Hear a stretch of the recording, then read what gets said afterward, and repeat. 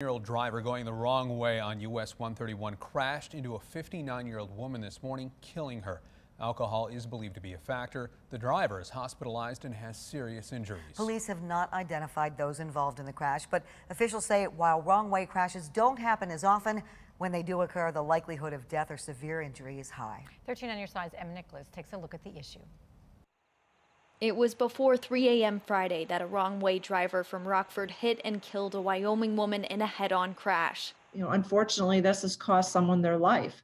The investigation is ongoing, but Specialist Lieutenant Michelle Robinson says it's incidents like this that highlight the campaigns run by Michigan State Police every year. But it ultimately comes down to the responsibility of the motorist to know the route they're taking and don't drive impaired, don't drive distracted. An analysis of national data by AAA found that deaths from wrong-way driving crashes were up 34% between 2015 and 2018 when compared to the 4 years prior, accounting for about 500 deaths a year, most involving alcohol. Gary Bubar with AAA says the pandemic has also had an impact. We saw a change in driving habits because there wasn't so much traffic.